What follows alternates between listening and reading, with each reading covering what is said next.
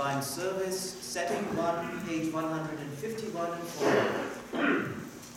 In the name of the Father, and of the Son, and of the Holy Spirit. Amen. If we say we have no sin, we deceive ourselves, and the truth is not in us. But if we confess our sins, God, who is faithful and just, will forgive our sins and cleanse us from all unrighteousness.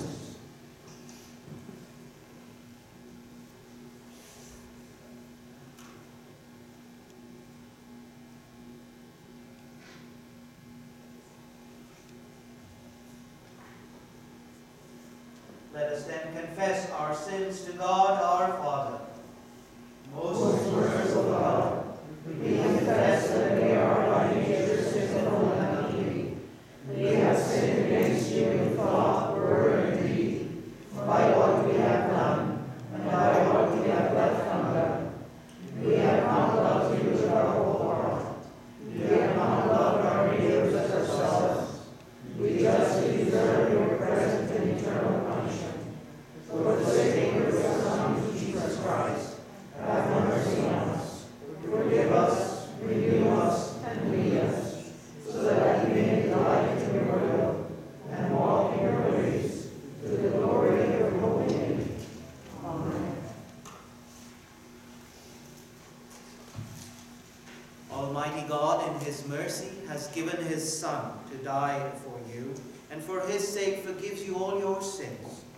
As a called and ordained servant of Christ, and by his authority, I therefore forgive you all your sins, in the name of the Father, and of the Son, and of the Holy Spirit. Amen. The appointed psalm for today is Psalm 138. We shall all speak it responsively, whole verse by whole verse. Psalm 138. I give you thanks, O Lord, with my whole heart. Before the gods, I sing your praise. I bow down towards your holy temple, and give thanks to your name for your steadfast love and your faithfulness. For you have exalted above all things your name and your word. On the day I called you, you answered me. My strength of soul you increased. All the kings of the earth shall give you thanks, O Lord, for they have heard the words of your mouth. And they shall sing of the ways of the Lord, for great is the glory of the Lord. For though the Lord is high, you are so holy, but the haughty he knows from afar. Though I walk in the midst of trouble, you preserve my life. You stretch out your hand against the wrath of my enemies, and your right hand delivers me. The Lord will fulfill his purpose for me. Your steadfast love, O Lord, endures forever. Do not forsake the work of your hands. Glory be to the Father, and to the Son, and to the Holy Spirit, as it was in the beginning, is now, and will be forever. Amen.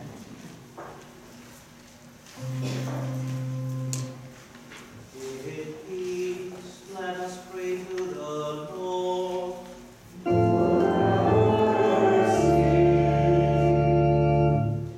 For the peace from above and for our salvation, let us pray to the Lord.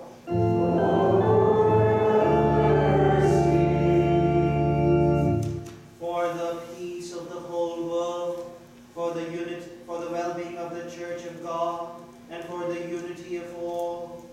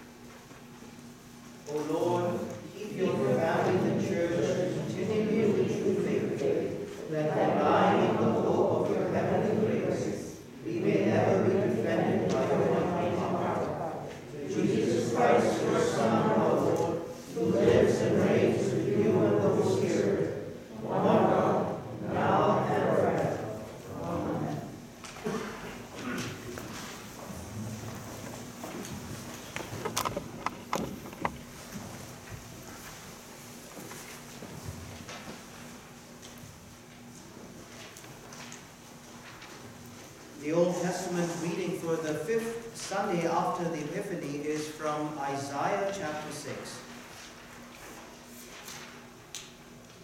In the year that King Uzziah died, I saw the Lord sitting upon a throne, high and lifted up, and the train of his robe filled the temple. And above him stood the seraphim. Each had 6 wings. With 2 he covered his face, with 2 he covered his feet, and with 2 he flew. And one called to another and said, Holy, holy, holy is the Lord of hosts. The whole earth is full of his glory. And the foundations of the thresholds shook at the voice of him who called, and the house was filled with smoke. And I said, Woe is me, for I am lost, for I am a man of unclean lips, and I dwell in the midst of a people of unclean lips. For my eyes have seen the King, the Lord of hosts.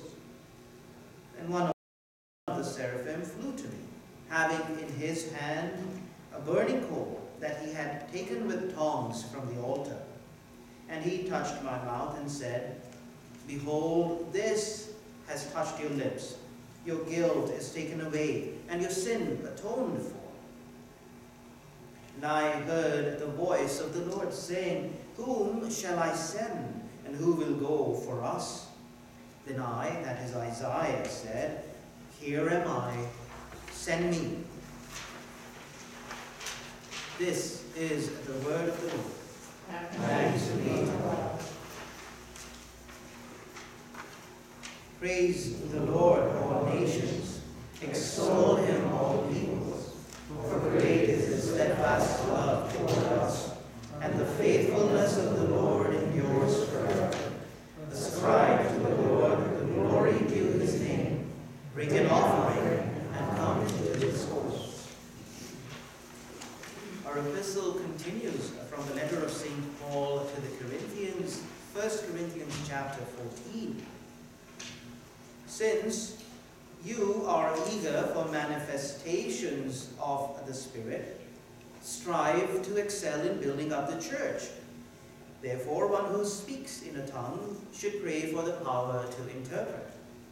For if I pray in a tongue, my spirit prays, but my mind is unfruitful. What am I to do? I will pray with my spirit, but I will pray with my mind also. I will sing praise with my spirit, but I will sing with my mind also. Otherwise, if you give thanks with your spirit, how can anyone in the position of an outsider say, Amen, to your thanksgiving, when he does not know what you're saying? For you may be giving thanks well enough, but the other person is not being built up. I thank God that I speak in tongues more than all of you. Nevertheless, in church, I would rather speak 5 words with my mind in order to instruct others than 10,000 in a tongue. Brothers, do not be children in your thinking, be infants in evil, but in your thinking be mature. This is the word of the Lord. Thanks be to God.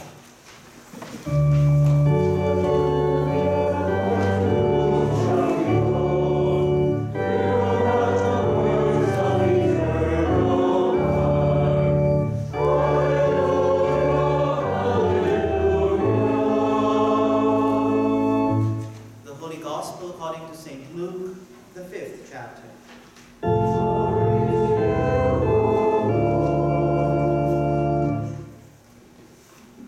On one occasion, while the crowd was pressing in on Jesus to hear the word of God, he was standing by the lake of Gennesaret, when he saw 2 boats by the lake, but the fishermen had gone out of them and were washing their nets.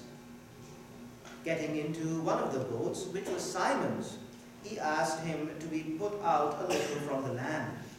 And he sat down and taught the people from the boat. And when he had finished speaking, he said to Simon, Put out into the deep, and let your nets for a catch. And Simon answered, Master, we toiled all night and took nothing. But at your word I will let down the nets.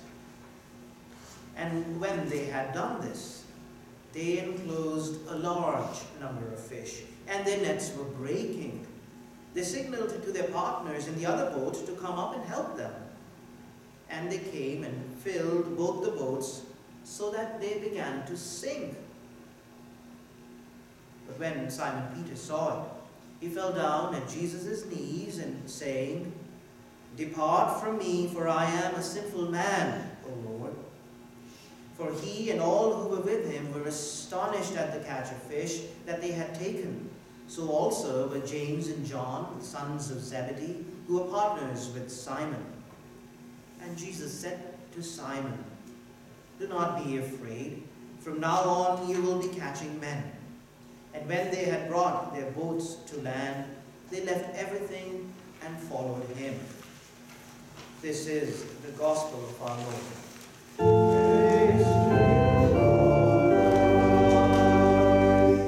Please be seated.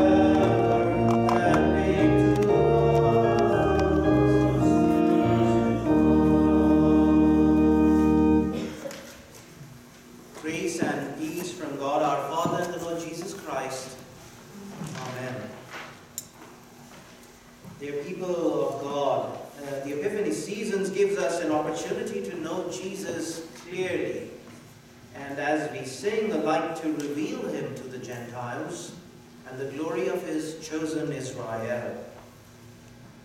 Our sermon title today poses the question, what is the greater miracle? Catching of fish or catching of men? And it is our attempt to move our focus away from the catching of fish to the yet more wondrous and greater miracle that happened. That is the faith that transformed St. Peter, making him a fisher of men. Our pericope, or simply the lesson of the day, takes us through a reading from a well-known text from the prophet Isaiah. Certainly you may have made the connection between the Old Testament reading and the Gospel. So we will explore it together. The first is in the similarity of the reactions of the great seer Isaiah and St. Peter. The former, that is a prophet, seeing the Lord God high and lifted up, is filled with terror, with fear. And Isaiah's experience is an integral part of every Sunday divine service, and we call it the Sanctus, or the Holy, Holy, Holy. That is a part of our divine service every Sunday. And the next part of the prophet's word are also well remembered and often repeated by all of us. And it goes like this: Woe is me, for I am lost. For I am a man of unclean lips, and I dwell in the midst of a people of unclean lips. For my eyes have seen the King, the Lord of hosts. And you see a similar reaction from St. Peter, as he understands that the man seated in his boat is the same Lord that Isaiah encountered in the year that King Uzziah died. And it is written, when Simon Peter saw it, he fell down at Jesus' knee and said, Depart from me, for I am a sinful man, O Lord. However, as we mentioned, the similarities between the two texts, the Old Testament and the Gospel, do not end there. In Isaiah, we see the Lord Almighty commissions Isaiah to be a prophet to the land. And we also see the purpose of teaching of Jesus. The focus of the Gospel lesson is to show us how St. Peter and the disciples are brought into the Lord's service, transformed from being mere fishermen to being fishers of men. Thus, the greater miracle, as we said, is the miracle of the calling of the first disciples who were brought to faith by Jesus' words. And their faith was formed when our Saviour's word made their journey from the ear to the heart, and from the heart to the lip, and the lips then formed the words of confession, agreed to the absolute sinfulness, and exemplified best in the words of St. Peter. But we know our Lord is a merciful God, and so he pours out grace to all those who hear his word. And then, of course, by his word, Jesus is revealed as the answer to our sinful condition. He remains the answer to everyone's corrupted nature, whose wages are death, from which we cannot escape, try as we may, vaccinated, unvaccinated, hesitant, not hesitant, unless we come to Jesus Christ, the only Savior. While the Lord speaks openly to all the people, for many it becomes a matter of losing the forest for the trees. Thus, some of the people see the miraculous catch of fish and they obscure the teaching of Jesus, as if that doesn't matter. Last Sunday we were talking about the authority of Jesus, and here we see an authoritative preaching of our Lord, which is infinitely greater than the 2 boatloads of fish, or even any other miracle, whether it be the feeding of the 5,000 and then the 4,000, raising from the dead. All of those are there, but they are not the focus of Christianity.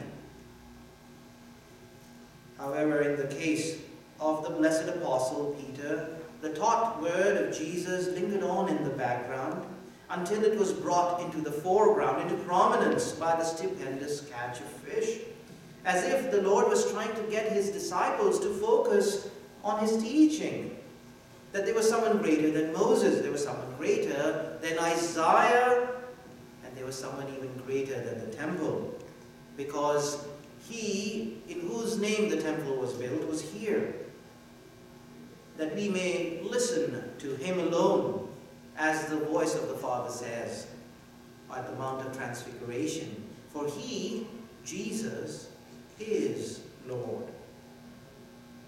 And Jesus explains, this catch is nothing compared to what lies in store for you. Soon you will be fishers of men. You see, what's happening with St. Peter is he sees creation respond to the Creator. The fish merrily swim into the nets at the wrong time of the day. As a fisherman, he knew when to fish and when not to. Not Jesus. Jesus was, after all, a carpenter by trade. However, by faith, the first apostle had his Epiphany moment. It is impossible to arrive at any other deduction apart from that Jesus is indeed the true Son of God, their long-awaited Messiah. The words that Jesus was teaching now laid their firm foundation in the good soil. You see, his holy word causes all mankind to respond to their Creator. They must all swim into his net. So the greater miracle is that faith is created by the words of the Savior. His word alone saves. The seed has already sprouted into a harvest. The words of eternal life, authored by Jesus, bearing fruit in St. Peter, and soon from the blessed Peter into the world. And it continues unto the end of times, from Holy Mother Church through all of you into the world. Now for the disciples, admittedly, it appears that their long wait has come to an end. And you would expect euphoria from the disciples, and yet their reaction is not one of joy, but one of fear. A godly fear. This kind of fear that must descend upon us at the mere mention of the Lord. And in the case of the apostle, he was beholding his Lord face to face. Remember Isaiah's woeful cries as he beholds the holy God? For in the light of God's holiness, our own sinfulness is known. And in our sinfulness comes a confession of sins. While Isaiah's iniquity is cleansed with a burning coal, for St. Peter, our Lord the Christ encourages and says, do not be afraid. I am he. God shows us that he's come to us in peace, to bind us, to remove our iniquity. Now, we all know that Jesus does the heavy lifting. Now, what are we supposed to do? The work of salvation is completed. What are we supposed to do? Well, the simple answer, do the Jesus talk. Not with the aim of converting. That is not something you can accomplish. Not your clever arguments, not the experience of your life, not all the miracles that the Lord has already done in your life. No. Leave the convicting and the converting to the Holy Spirit. The generation before Jesus yearned to see the Lord, as in Matthew writes in the 13th chapter. He says, many longed to see what you see. Many longed to hear what you hear. And here we add, many longed to be the ones to proclaim the gospel. And this is your whole life's aim. The other things you make out to be too important, your life, your job, your hobby, your me time, all of those must be placed on a lower pedestal. They will always be a step down from the proclamation of the gospel. For without it, no one may be saved. Without it, you were not saved. And so, walk in the ways of God. talk about your Lord, your Redeemer, your elder or brother, the only begotten Son of God, who died for you and for your sins, my sins, the darling of the angels. And it isn't wonderful that even the angels are not tasked with proclaiming the gospel of forgiveness. Ordinary men and women like you and I, the royal priesthood of all believers, are given this task. And as I said, if there is no proclamation, neither could St. Peter have become a fisher of men, nor can you. But we must clarify, this is our chief task, to proclaim the Saviour's work that alone saves from sins. All our other tasks, our professions, our vocations, all of them are subservient to the love of God, which propels us to the proclamation of the gospel, in the service of God and in love for our neighbor. You see, we are called to be Christians first, the sons of the Father, the children of the light, the daughters of Zion. That is our first calling. And often we become hesitant in sharing our faith with those outside of the faith. We want to keep Jesus to ourselves, like the people at Capernaum. But they're not the only ones we ignore, those outside of the faith. In the busyness of our life, we are nonchalant, even careless about our loved ones who are struggling without Jesus, our children, our spouse, our relatives, our best friends, way back from high school. We all know someone. We all know many of our beloved who have fallen away from practicing their faith. How will the people know if no one tells them? How will they remember what was taught to them from their childhood? Once again, it is not our job to convict or convert. It is to proclaim the gospel. Admittedly, we are all unequal to the task of the proclamation. But then again, the Holy Spirit brings to our remembrance the words we can use. And I offer to you a tool that you know intimately. It is the Apostles' Creed, as a framework for evangelism.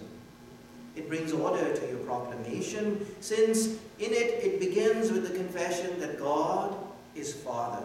It confesses God the Son who died for us and our sins. It confesses the Holy Ghost who calls us by the gospel, creates the one holy, Catholic, and Apostolic Church, and through his body, the Church, Christ daily forgives my sins and the sins of all believers. So we are a congregation founded on apostolic witness, and although we implore the Lord to depart from us poor, miserable sinners, thanks be to God, Jesus does not depart. Rather, he assures us that there is no reason to be fearful. Now there is no need for a burning coal.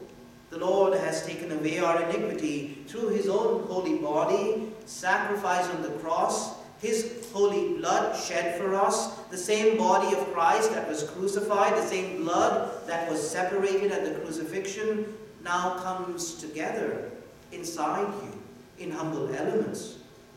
The Lord comes to live inside you, make intercession, to heal. Come, says Jesus, do not be afraid. It is I in these humble elements. Eat and drink, be forgiven, be healed, be strengthened for your chief vocation, that you may all become fishers of men. In the holy name of Jesus, amen.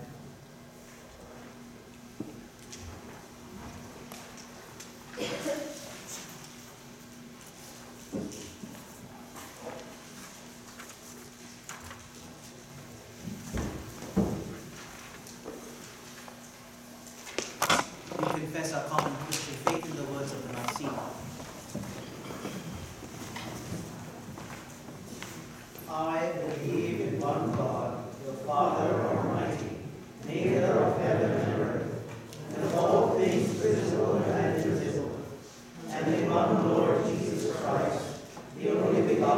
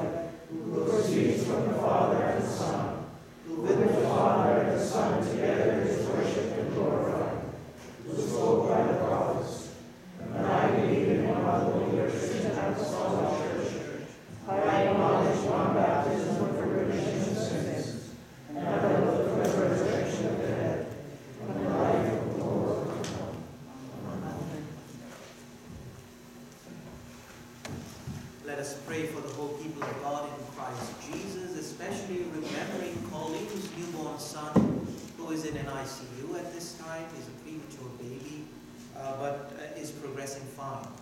Let us pray.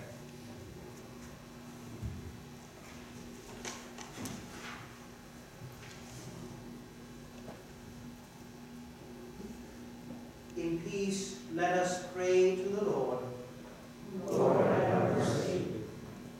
For the wisdom and knowledge and every manifestation of the Holy Spirit, that our words may be measured and intelligible to our fellow Christians and those outside the church, and our amens uttered always in Christ. Let us pray to the Lord. Lord, have mercy. For the church, especially those called to be fishers of men in it, that they would not be discouraged when they toil all night and take nothing, but continue to let down their nets at his word according to that calling. Let us pray to the Lord. Lord, have mercy. For the gift of the Holy Spirit, that we may be mature in our thinking and infants in evil. Let us pray to the Lord. Lord, have mercy. For all Christian homes, that the word of God would be sown and produce much fruit. For the gift of marriage and family, to the parents to whom the care of children has been given, especially grant your healing to Colleen's newborn son, and all expecting mothers and all those with infants be kept safe. Let us pray to the Lord. Lord, have mercy. For faith, to let down the nets of the Lord's word in our daily vocations, trusting his Son will do his gracious work through poor sinners like us. Let us pray to the Lord. Lord, have mercy.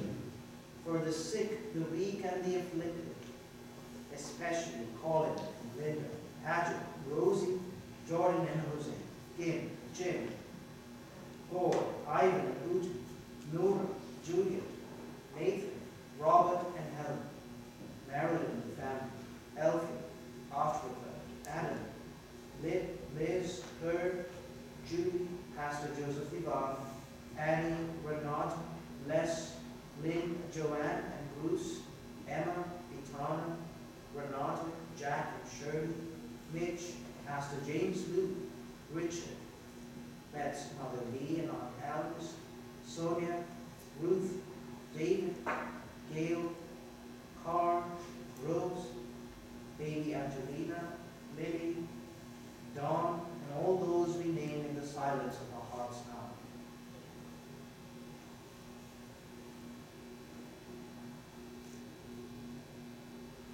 That God would not be far from us nor forsake us, but make haste to help us for Christ's sake.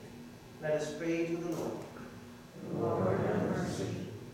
For all who commune, that our lips and lives would be cleansed by Christ's body and blood, that all would be worthy to stand before him now and at the last day.